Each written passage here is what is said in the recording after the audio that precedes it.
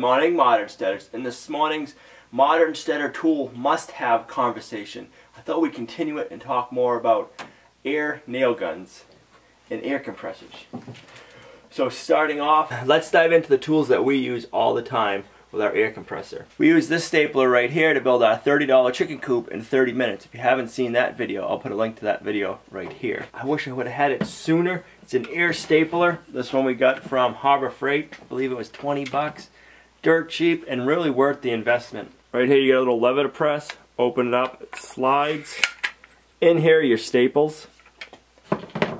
The staples that this one holds are the round crown staples. Just insert them in here and push it in place. This also has a safety. You gotta depress that down and in before it'll let your trigger fire a staple. All the newer nail guns and staple guns have this safety feature. So if you pull the trigger, it's not gonna go off until you depress this in. Some air guns, they're all different, and I think it has to do with the age and just the brand. Some of them, and the trigger. Sometimes you can change your trigger to do this. Some of them, when you push your safety in and then pull your trigger, it won't go off if you have this depressed first before your trigger.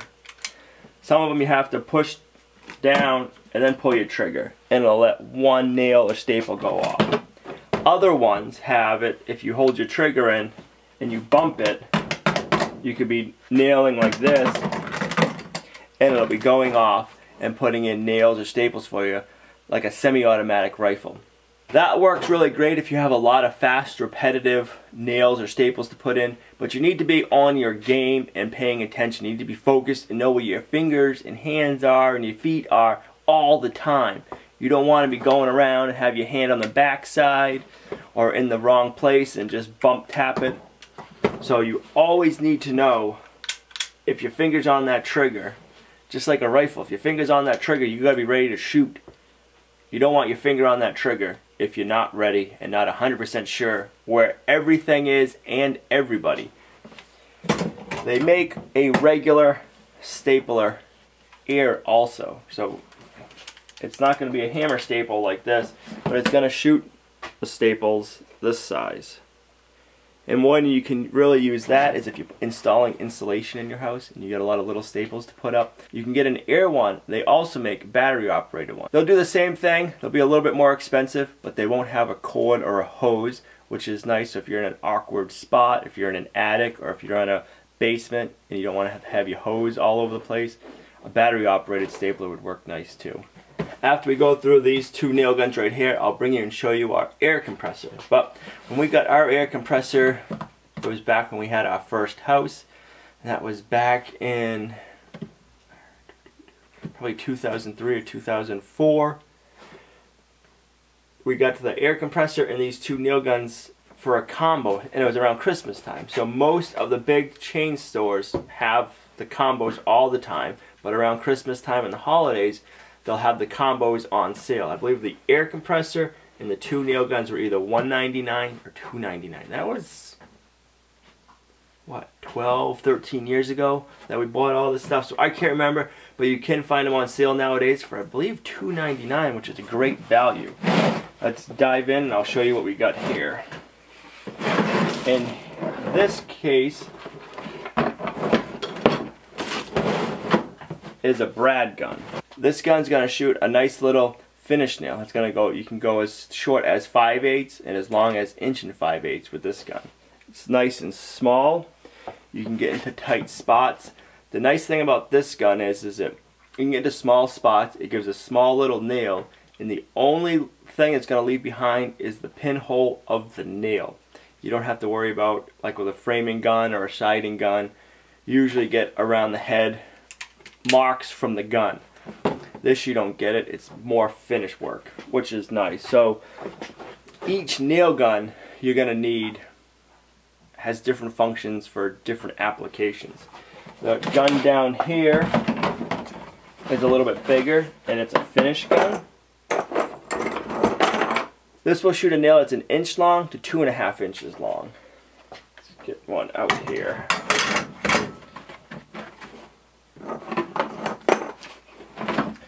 Let's compare the two nails.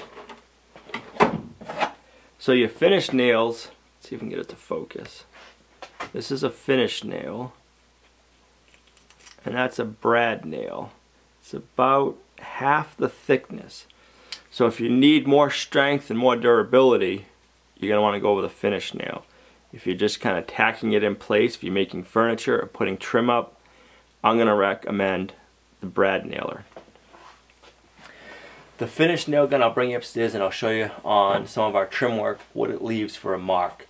The brad gun works nicer if you have the nails. It gives you a smaller hole. That means less filling if you want to fill in your nail holes, and the air gun doesn't leave a mark. I'll show you in a minute. When we were installing our wood flooring in the house upstairs, I used the finished nail gun. They're a more rugged nail versus the brad nail gun. So they have their give and a take. You're going to use one for one and one for another.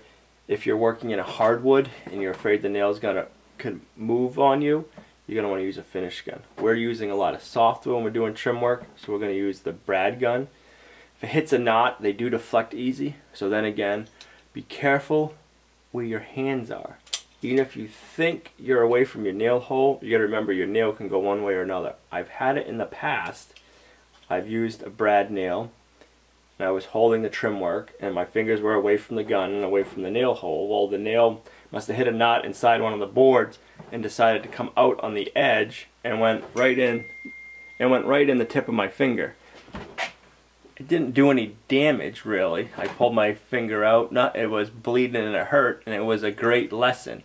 I didn't hurt anything, but it's just something I went, wow, that's crazy. So it's just one more thing to keep an eye on.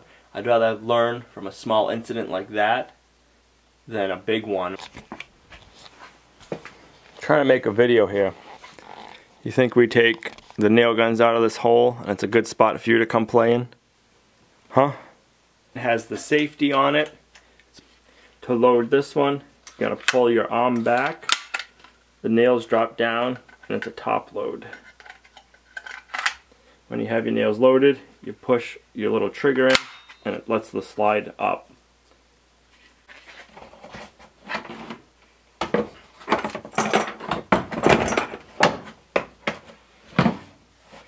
On the brad gun, it loads differently. These two are the same brand. They came in the same bundle and they load differently, which is kind of odd. But you have your little push right here, pull it, it slides, and your brads will fit inside. And then it's locked in place. Again, on my nail guns, I like having cases. You have a little area to keep nails, and you also have a place for oil.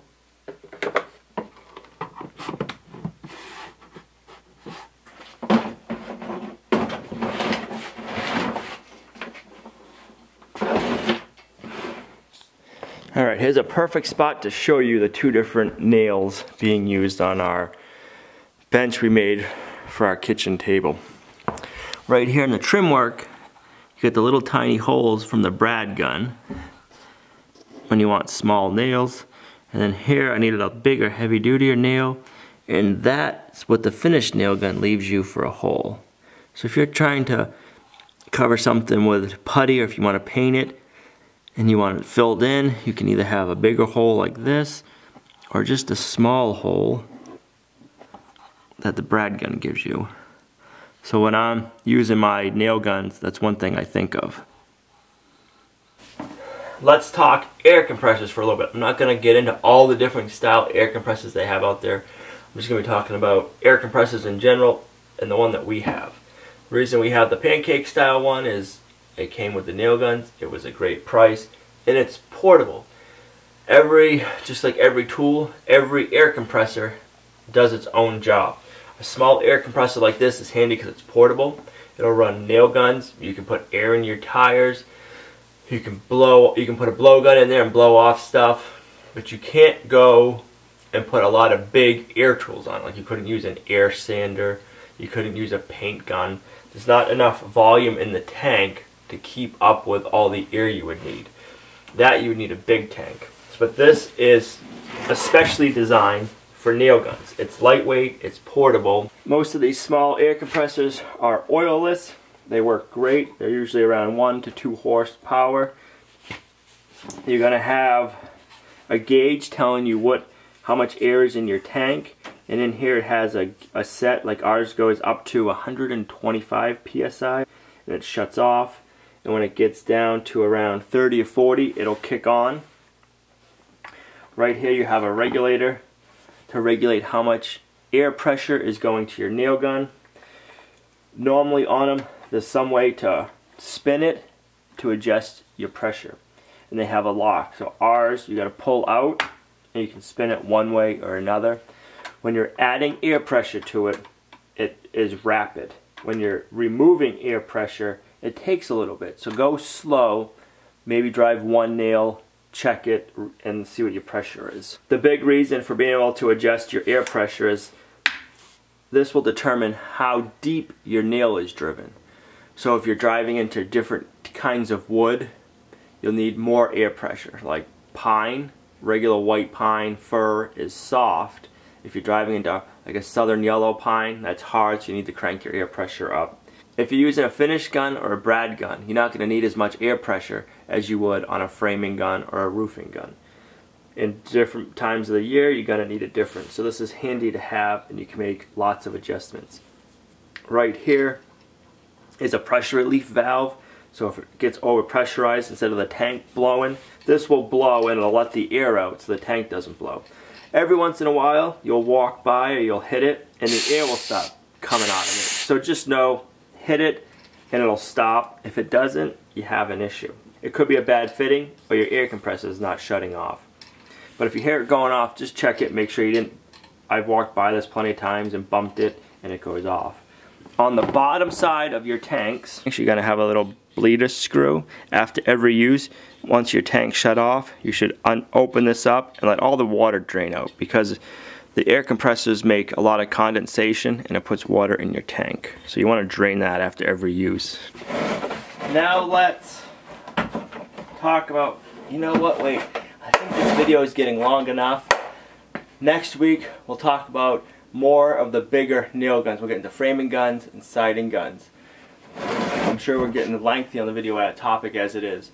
So thanks for liking, commenting, and subscribing. If there's any particulars you want to know about the tools we went over today, or the ones we're going to go over next week, leave them in the comments down below. And we'll see you right back here tomorrow at Lumnah Acres, a guide to modern homesteading, self-sufficiency, and freedom.